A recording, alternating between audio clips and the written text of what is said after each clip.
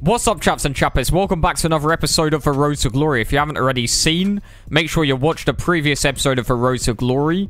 Current record is 9 wins, 1 loss. We're not looking too bad. I mean, the game that we did lose was such a fluky game. We just go into this squad battles game because I think we got a red card in the previous game. Taking some legs or something. And then I put this centre back in, who's the replacement, just for that squad battles game. Accidentally left him in the team. My bad. Oof. And then Hamzik ends up banging it off this fluky little goal. I mean, come on, man. There's so... I don't know about you guys, but right now I'm conceding so many fluky goals. All these little cheesy goals. I mean, it's disgusting. It really is. We play over the top. Lloris gives it through for Inaki Williams. Yeah, that just happened. That just happened. I can't believe... I was sitting there like, yo, what has just happened? The ball just falls for Inaki. And the composure. You have to say the composure to put that over the keeps. Waving goodbye. Blur kiss in the stands. 87th minute. Party gets the ball. This game is tense. This game is very, very tense. We're in sweat mode. And we're in that sweaty sort of form of foot champs. We're getting to a point where... Because if you don't already know, it's based on form. Like, the games that you play are based on how you're playing at the moment. Like, you'll play opponents based on how well you're doing. And they were getting sweaty, man. They were getting very, very sweaty. And we're just trying to survive in here. It's like literally the first map of Nazi zombies penned up in that little corner just next to the stairs. I mean, it was disgusting. We were just sitting there like, yo, can we defend against these chaps? Turns out we can attack against them too as we hit him on the counter. Neymar Jr. tucking it in. My guy. Literally, I think we brought on Ronaldo and Neymar. Something like 87th minute. Gets a goal 4 minutes later. They're on the pitch for 4 minutes. That's how you know they're paid to win. If I had those players with top 100, yo. Now, but I still actually do need to practice at the game. And here's where I've got to give credit where credit is due. Simple as that. What a banger by Was. EA, Divisions Rivals, gotta give credit. It's a sick game mode. If you think about it, it allows you to play some of the best players. It's really difficult. For once, it's actually difficult to go up the divisions. Gives you good coins.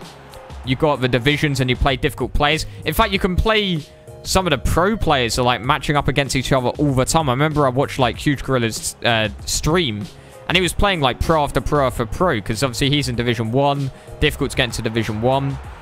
And it's just great practice. There is great practice without having to go on like Gfinity or like some other external website to play some of the best players. You can just play through Divisions Rivals. I think that's absolutely fantastic. I don't know how like you guys feel about Divisions Rivals. But personally, I think that is one of the best things that's happened to FIFA in a long time. Before then, for champions. Because you think about it, before for champs, there was no way of earning coins by being good at the game. Simple as that. So, we get the ball with Ben Yedder. Gets the ball... Well, actually, apart from trading, but, you know, trading's kind of... It's not very efficient. Well, it's a grind as well. It's kind of boring. Not everyone wants to trade, but Ben Yedder getting a goal. Puts it top bins. Here goes Was. Gives the ball to, I think that's Jon Fran. Still playing the 4-3-2-1. We kick off with the 4-3-2-1 just to get the goals at first. So here's what I need to get to. Formations, right? We start with a 4-1-2-1-2. Don't even use it at all. Maybe I should have used it because I was doing quite well in training with it, but I wasn't like used to it because I kept switching it. So 4-3-2-1. I start off with a 4-3-2-1 with the left back, right back overlaps as we get another dob. And basically what this is going to do, it's going to confuse the hell out of the opponent.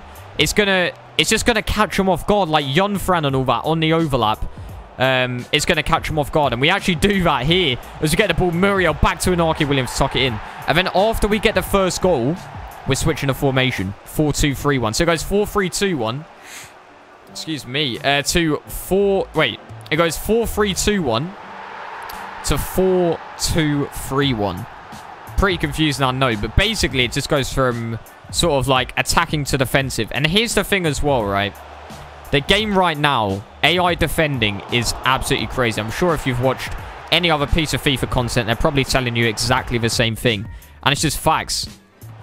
As I miss another penalty. I can't score penalties, man. It's so annoying. But we do actually win that game 2-0. But regardless of that, right now, AI defending is just ridiculous. The skill gap is pretty low, I'm not going to lie. I hate to say it. Long shots in the game, they're stupid. Overhead kicks, you don't even need to press LT to do them. They're overpowered as hell. Pay to win players are more OP than ever, I feel like. And AI defending means that anyone can defend pretty easily, I'm not going to lie. Right now, I wasn't expecting it, but in for champs, I feel like almost 90% of the players I came up against ended up either switching to or starting with a 4-2-3-1. And they're all doing exactly the same thing. Sit deep, get your CDMs, and sit them in front of your defense. And that's just what works. As we get a goal last minute again. Ronaldo, Neymar. The classic mix. Sub them on. Goal lasso. Easy. Pay to win players. But obviously they're loaned. I wish I had those players. Here's the thing. Everyone's just doing the same thing right now. And it works. Like, it does work. But EA definitely need to patch. They just need to patch the game. They need to patch the game. But it's good. I do like a lot of what I see in FIFA 19. Crossing is fantastic. I do like how they finally brought back crossing. Kind of switches up the game a bit. Actually makes crossing viable. Makes target men a bit more viable. The likes of Mandzukic, my guy. We almost conceded a goal here. But have a look at this game. Extra time. This is one of the sweatiest games you'll see. All of these games, because the AI defending is so good and everyone's sitting so deep. I'm playing the 4-2-3-1. I'm pretty sure he's playing the 4-2-3-1. 120th minute. It's 0-0. 0-0. No goals. It goes to penalties. We start off. I tried to go left, but arrows are not on. So, like, I'm not used to it. We go down the middle by accident. He goes down the middle. And he's 1 goal up in this penalty shootout. I mean, this is just sweaty stuff. This is sweaty stuff. Balde Diao puts it away. Rashford off the post. Yo, this is when it gets interesting here. My goodness. Ronaldo steps up, tucks it away. At this point, you can imagine the heart rate. The heart rate monitor is going off the scales right now. Lloris. He's actually a sick keeps, I have to say. Lloris is absolutely ridiculous. He just makes some crazy, crazy saves.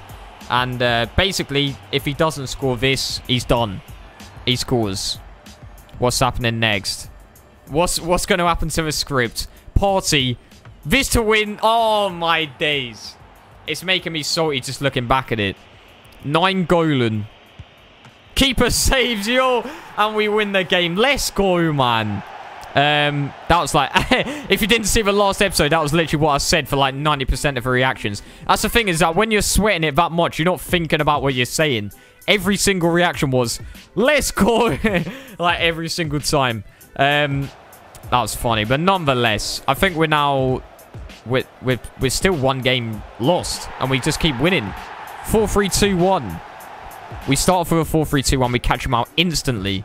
I do actually need to stress as well, custom tactics-wise, I changed it. Basically, it's actually much more overpowered having your defense deep. I think at this point, it might have been a bit too far forward. Actually, no, it wouldn't have been. Look at him now. Aubameyang strikes it at the keeper, Lloris. Makes a save, falls straight for him.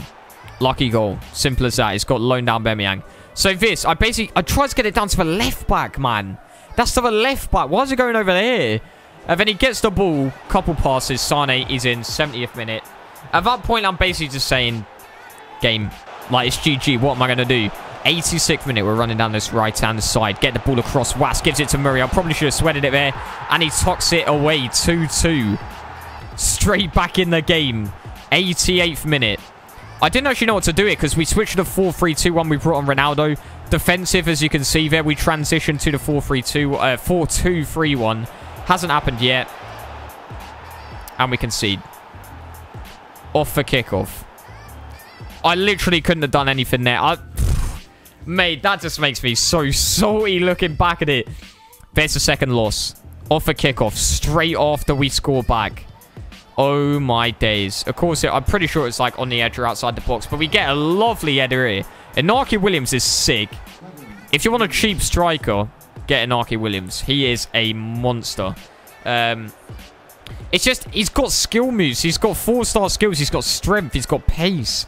It's ridiculous. It actually is ridiculous. So, something else is ridiculous. outside the box finesse shots. Patch them. They're just, like, they take no skill to do. People just finessing for days. It's easier to score shots outside the box than it is inside the box right now. It's so dumb. Poor defending by myself there. I have to give it to him. That was good play. Mbappe getting that goal. The next goal, I don't even want to talk. That's just, it's so ridiculous. Overhead kicks, you don't even have to press LT and B. You literally just press B and they do overhead kicks. They're way too consistent. I remember in the FIFA 19 demo, me and my friends used to do this thing where we go on Legendary or whatever, and we try and score the best goals on the demo. And on this demo, we didn't do it, but I can guarantee it would have just been a load of overhead kicks because they're so easy to do to the point where it's just boring. It's not even fun anymore. But the actual game is fun. Like, it's good, but the game felt delayed this weekend, and it definitely needs a patch. But nonetheless, that is going to be the end of the video for now. 15 wins out of 18. How are we going to get on in our last 12 games? I have to wait till next episode. My guys.